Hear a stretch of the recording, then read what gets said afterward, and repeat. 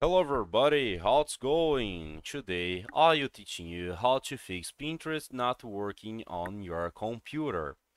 So the first thing you can try to fix that problem is just to make sure your internet connection is okay.